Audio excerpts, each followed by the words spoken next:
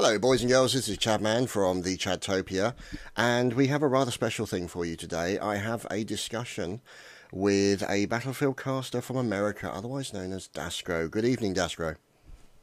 Good evening. Glad to be here. Yeah, now the reason I dragged poor old daskro in here, kicking and screaming, is obviously because of his interest in Battlefield and esports in general. Wanted to have a discussion with him about the Battlerecorder. Now, for those of you who are not aware of what that is, this was a recording system that enabled you to essentially record demos and then go back and do films and all that kind of stuff. Now, for those of you who have not seen any of the Gamescom coverage, you will know that essentially Battlerecorder is not being included in Battlefield 4.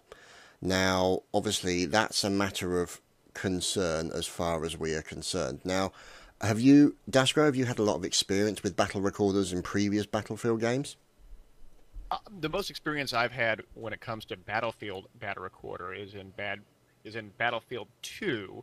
Battlefield 2 had sort of the definitive Battlerecorder experience where you could load up a demo of the game, a recording of the game that you just played, and then move that camera around and get every angle you could possibly want to capture all the various moments in the game. And having used that Battlerecorder quite often in Battlefield 2, I certainly hoped that in Battlefield 3 and in Battlefield 4 we would have seen it come back. Now, for those of you who are out there wondering why this is regarded as important, we are looking at this for Battlefield 4 from an esports point of view. Now, the reason why this kind of thing would be important is the same reason that demos are requested when you play things like Counter-Strike, when you play things like TF2, things of that nature, because this enables the admins to then take those recordings and review them and actually look to find out if there's anything suspicious. So if for whatever reason somebody complains that another player seems to be doing something suspicious, they can look at the demo and make a judgment based on that. And that's the reason why it will be important as far as Battlefield 4 is concerned, daskro.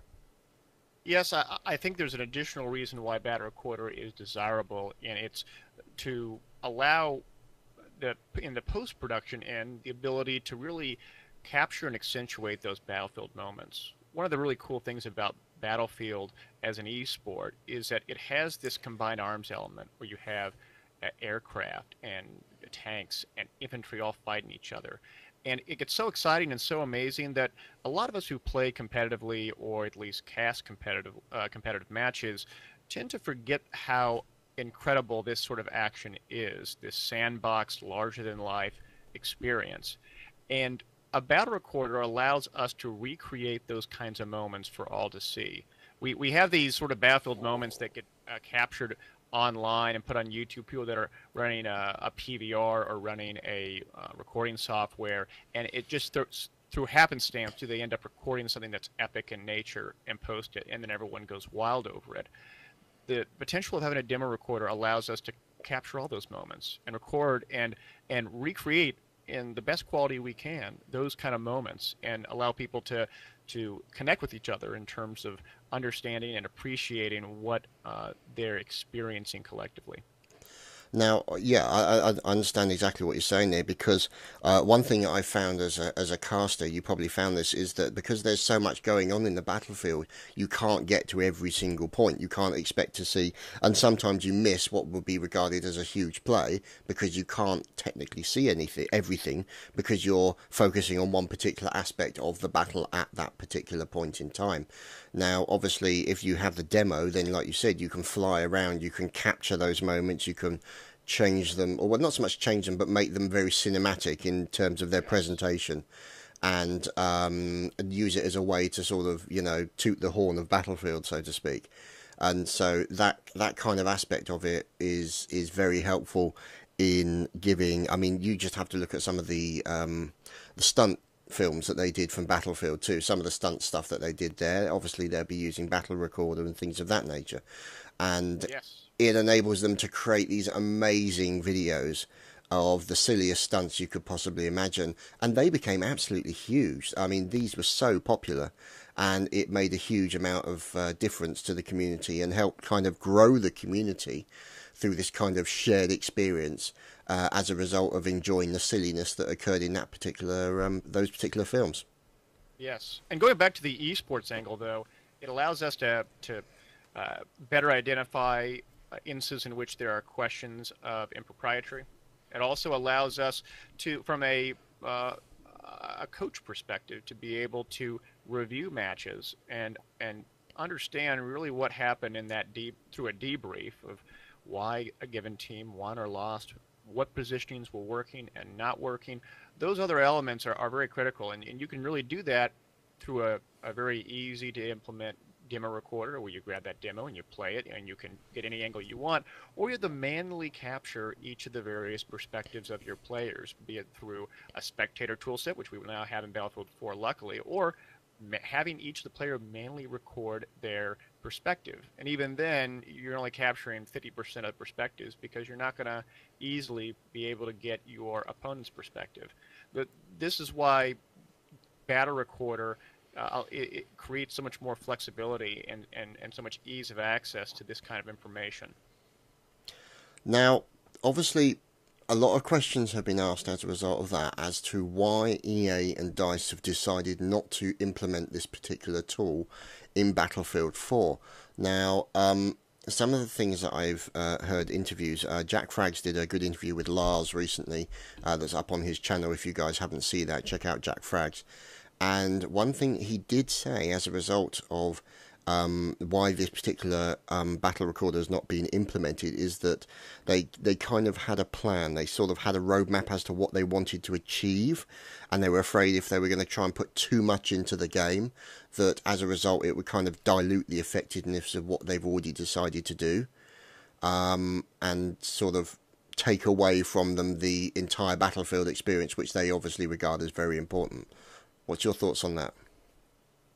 I think that is a very non-technical answer to, at its core, in my opinion, a very technical question. And here's why.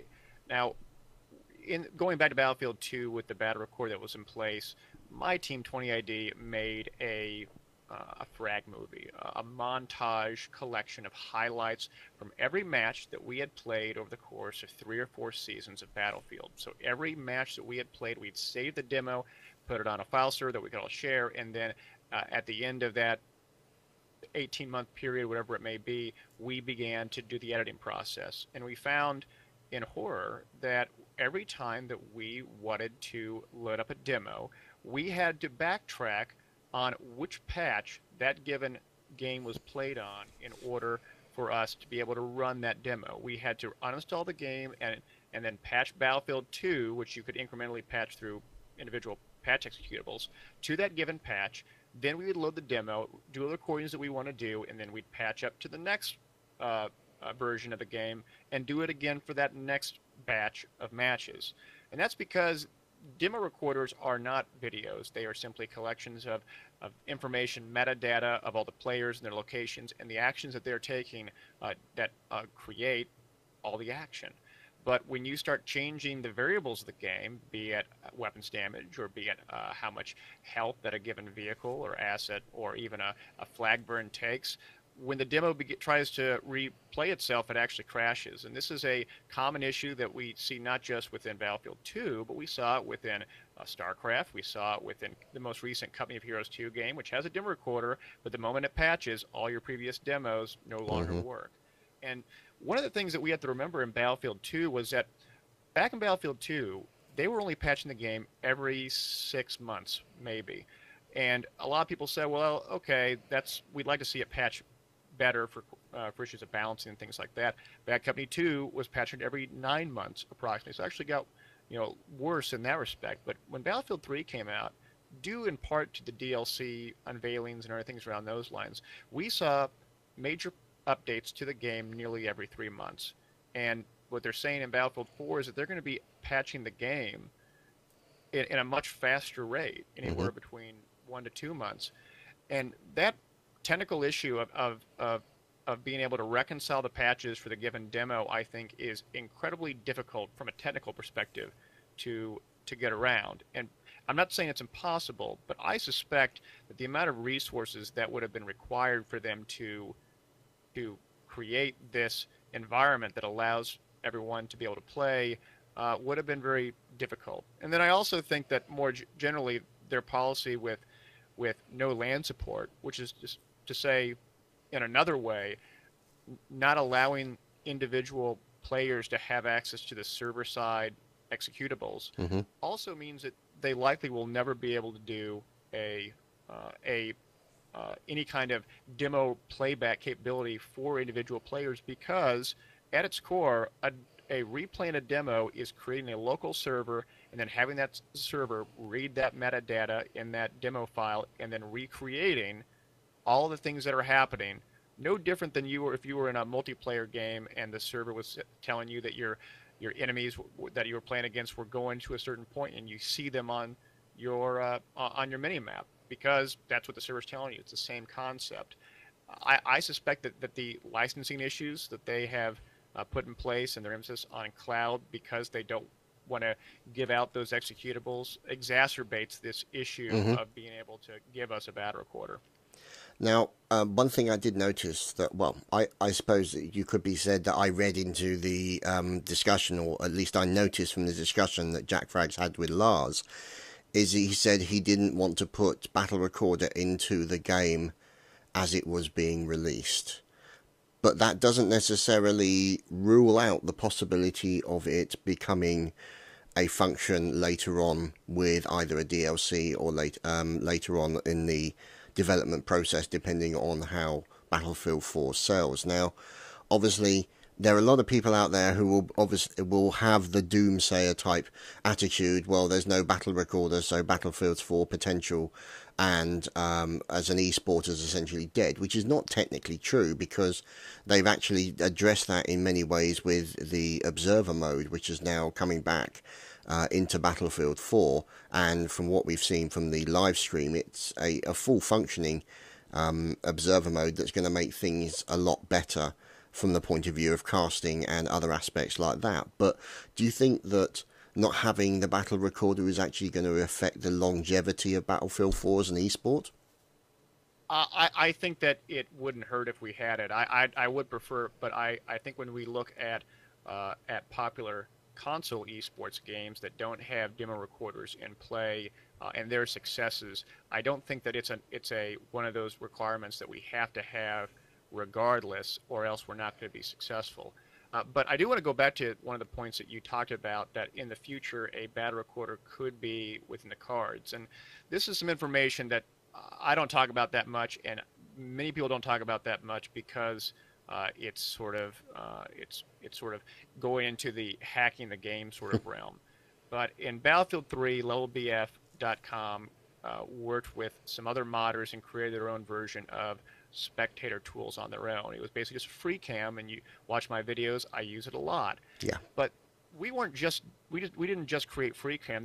The other thing that we created in this was we created a web-based 2D minimap that was literally pulling metadata from the clients as the data came in, and then transposing all that information into actual little figures, like no kidding what commander mode looks like. Yeah. So we were doing it on a website, real time, using an HTML5. And it worked out just fine. But that wasn't only the data that we were able to find. There were a bunch of things that we found within the code that were not necessarily functional, but they were present, that indicated that they actually got pretty far into a spectator mode within Battlefield 3, and they also got pretty far into a Battlerecorder within Battlefield 3. There were dozens of commands in place that described how many spectators were watching the game, what the locations of the spectators were. There were different demo recording commands that were also in play. Now, none of these were functional because they were embedded within the code that was never cleaned up, and that led a lot of us to speculate of, well, how far did they really get into this before they were told to stop because of budget issues or because of resource issues? Hmm. And then further, is this Battlerecorder code still in Battlefield 4. This is pure speculation, guys. Yeah, I of don't. course. There's no evidence to back this up for Battlefield 4, but it's almost like they were trying, but then something went awry, and perhaps we'll never know for years to come what was the reason for it. I personally suspect that in Battlefield 3, it had a lot more to do with the fact that current generation consoles probably couldn't handle it. Yeah. That's my guess, and that's always a constraint, guys, when you talk about a multi-platform game. But it does beg the question of really how far they got into it, and if it's in the cards in the future. I most certainly hope it is, and I think it would only help Battlefield esports in the future, but we're just going to have to see. Yeah, I mean, one thing that it would definitely help with, because if leagues are going to be watching certain things, then you're going to have an observer on there just as an admin who will be trying to Yeah. watch everything, which obviously will be circumvented by having the battle recorder because you just have the recording. So if anything, Yes. there's going to be more work required by league and competition admins in order to ensure that there is no cheating.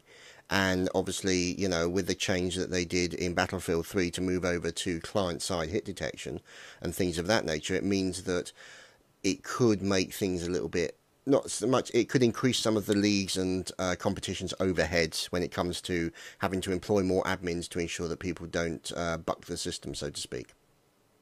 I agree with that. The client-side hit detection in Battlefield 3 has always been a contentious issue, especially when you have large ping disparities. In North America, we have a running joke about South American teams, which is when they're playing against better North American players, they'll always switch to 870 slugs because they know that with the ping disparity, 870 slugs can be one-hit kills, and due to how the client-side hit detection operates, it gives them an advantage. Now, I'm not hating on the South American teams by saying that. That's just one of the things that is kind of a funny aspect about North America and South American Battlefield esports. But it's client-side detection is a big deal, and I'd love to see server-side hit detection, to be honest. Hmm. In fact, I'd love to see that before Battlerecorder, not to derail this Yeah, yeah, conversation. yeah, of course, yeah. But I think that Battlerecorder provides a very good role in this, and I think it's hard for me to expect the leagues and other ladders, unless you're talking about the most well-staffed ones out there, Hmm. to have literally a referee on in the map playing in a match at any given time, and even then, that referee is not going to catch everything Exactly. because if there's even if it's a 5v5, which is probably the smallest game mode we'll end up seeing in Battlefield, and I think that personally, a larger game mode and team size that accommodates vehicles is a better idea. But regardless of what format and team size you're doing, watching even 10 guys total is difficult. And I say this as someone who does a lot of multi-POV commentaries where I'm looking at, no kidding, 9 or 10 different perspectives simultaneously. Yeah. It's hard. It really is. And you don't know exactly what, unless you have a very good eye for it, it's very difficult. So I have reservations about the efficacy of spectator tools in terms of anti-cheat, unless you have 4 referees on who can Yeah. watch 2 or 3 people apiece. But that manpower intensity is reserved only for the biggest leagues out there that can push that manpower on them. Yeah, absolutely. I mean, that's the likes of the ESL in Europe and MLG and all that kind of stuff. Yes. These are the leagues that have the financial backing to allow them to do that. But I mean, I have to say I am very much looking forward to Battlefield 4. I think it's going to be a improvement. There are some aspects of it that I'd like to see some of the options for servers to be able to switch certain aspects off for the Yes. professional players so that they don't have to, so if need be, they can switch off Levolution because they don't need it, or they can switch off the weather effects because it will just get in the way, things of that nature. But I have to say that I think it's going to be an improvement on the previous version, to the point where it will just definitely, I think, start to take off as far as an esports concerned. It's got the potential to do it, I think. Yes, as I think, as long as people find it to be a fun, entertaining, engaging, replayable game, both in the casual play, but also in the competitive play, we will have at least the bare minimum set of tools needed to facilitate a successful growth strategy for Battlefield esports with the spectator tools and the server configurations and so on and so forth. But Battlerecorder would be a tremendous addition to this. A cherry on the cake. Because I firmly believe that if a casual player, be it Battlefield or otherwise, were to experience the kind of action that we see in competitive Battlefield, especially when there's vehicles involved, if you could get them a Battlerecorder and just have them be a ghost or a fly on the wall, so to speak, they'll find it to be quite incredible. It's quite a contrast compared to other competitive FPS titles because unlike many which are round-based endeavors, Battlefield is constant. It keeps on going, and there's just a variety of action always there, almost too much compared to a game like Call of Duty or Counter-Strike, in which you have a round and then everyone dies and then you start over. It's very different for Battlefield, and that's in that respect, I believe that people will enjoy it if they have the opportunity to even watch it. And I think that's what's so core here is that Battlerecorder is another way to experience it, and Spectator Tools does it as well, but I'm all about giving people as many options as they can to experience the battle. Absolutely. I completely agree. Thank you very much for taking the time to have this discussion with us, daskro. I really appreciate you coming here and joining us. Is there any any shout-outs, anything you'd like to say before we come to a close? Yes, so Chad, I want to thank you for having me. I'm looking forward to many of these top Battlefield European teams like Epsilon to compete within Battlefield 4. Very excited about that. I know I'll be covering this, and I hope that you do too as well, Chad. Yeah. And especially doing some commentaries together. I'd very much like that. Definitely, without a doubt. I'm looking forward to that. I do enjoy it. It kind of broke my heart a little bit not being able to shoutcast Battlefield 3 because of the sheer intensity. I still enjoy playing it even now, even this many years later. I mean, and take in mind, before I had free cam, the only way that I was able to do shoutcast was I literally had to ask the players just to give me their raw footage, and then I had to edit it and things like that, just so I get it to a state in which I could begin to do commentary over it. So it's been so overwhelming in terms of the barriers to entry for Battlefield 3. Doing anything even as relatively easy as shoutcasting, which a lot of us take for granted when we think of Counter-Strike or Call of Duty, but in this, it's been very difficult. So I'm looking forward to Battlefield 4 for these reasons and then some. Indeed. Now, if people want to check out your channel and subscribe to your YouTube content, where can they find you? Yes, you can find me on youtube.com/daskro. It's DASKRO. In fact, you can find me on all the various social media sites. I'm on Twitter at daskro. I'm on Facebook at daskro. I'm on twitch.tv, daskro. You can find me all there, and I look forward to all you checking out my content. I think you'll enjoy it if you like esports. Definitely. Thank you very much, daskro. Appreciate you taking the time, and thanks for listening, everyone, and we'll see you again soon. Take care.